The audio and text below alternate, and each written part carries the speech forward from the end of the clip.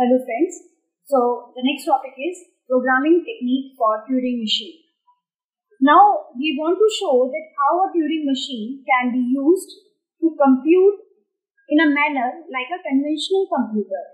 So a Turing machine is exactly as powerful as a conventional computer is. The Turing machine can perform sort of calculation on other Turing machines. So there are various techniques, or you can say there are various programming techniques for Turing machine. So we will discuss one by one. So the first technique is called storage in a state. In this technique, the finite control can be used not only to represent the position in the program of a Turing machine, but to hold a finite amount of data. How? Suppose if we show like this, in which we have a state Q and we have also a storage space for containing or for storing these three elements like A, B, C. So the finite control consisting of not only a control state Q but also the three data elements A, B and C. So regarding state, this way allows us to describe the transition in a more systematic way, often making a strategy behind the Turing machine program more transparent. But this type of technique is, you can say, just a conceptual arrangement. It's a conceptual arrangement, and to explain it with the help of an example. So if we have to construct a Turing machine M, okay, for a input symbol A and B, which will convert lowercase letter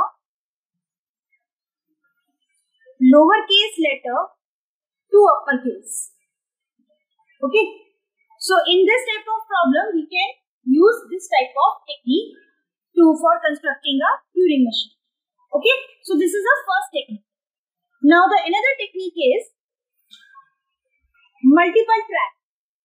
As the name suggests, that in the tape of a Turing machine is composed of several tracks. Instead of having one track, in this type of technique, we have several tracks.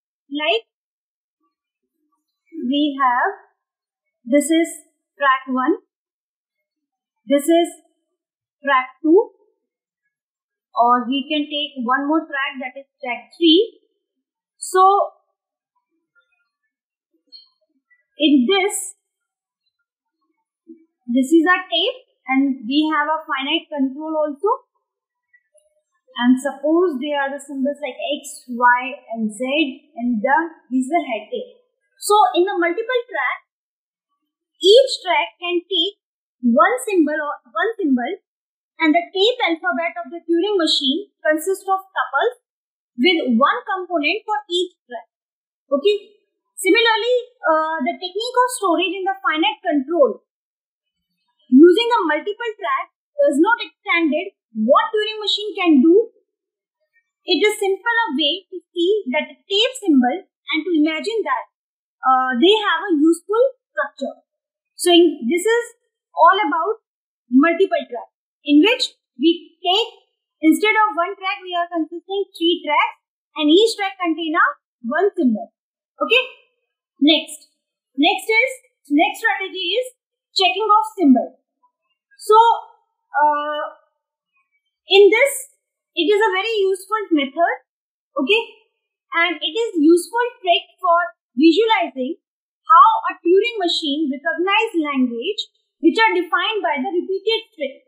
So we already do various examples, like suppose if we have a language like W, where W is belong to is asterisk, epsilon asterisk, okay, or we can say WCY, where C is the middle element of in between of W and C, and W and Y is containing this, or W is not equal to 1. Or another example, we can say that W to power R, reverse of R, that is palindrome. So in which W is in this, it contains in this element. Okay, so this type of language in which we are defining of the repeated string. So in this we take the strategy called checking of symbol. Or it also useful, checking of symbol is also useful when the length of the substring must be compared. Such as if we have a language for A to the power I, B to the power I, where I is greater than or equal to 1. So in this I have to compare the number of A is equal to number of B. So in this type of language, we can use a strategy or technique called checking of symbol. Or one more example is, if a language is in A to the power I, B to the power I, and C to the power K, where I is not equal to J or J is not equal to K. So in this also, this type of language, the length of the substring must be compared. So in this type of example or this type of language, we can take the technique called checking of the symbols. Next technique is subroutines. Okay, so in the subroutine, the Turing machine subroutine is a set of states that perform some useful process. Like the set of states include a start state and another state that has no move temporarily, and that serves as a return state to pass control to whatever other set of state called a subroutine. Suppose, or we can say that in the high level language, we use of subroutine in the case of modularity in the program development process, and the same type of concept can be introduced in the construction of Turing machine with the help of this subroutine. So for in case of example, we will explain by subroutine. Suppose if we have to construct a Turing machine for subroutine where function a comma b is equal to a star b, where a and b are unary number.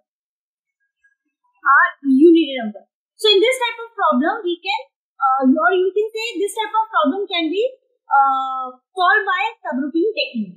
So these are some various techniques which are used for the Turing machine. Okay, so the first technique is called storage in a state. Okay, the next one is multiple track. Third is checking of symbol, and the last one is subroutine. So these are some 4 programming techniques which are used for the Turing machine, solving Turing machine problem. Still, if you have any problem, then you can ask in our comment section or send your query to our business email ID, that is itechnicalearning@gmail.com. So keep watching our video. Thank you so much.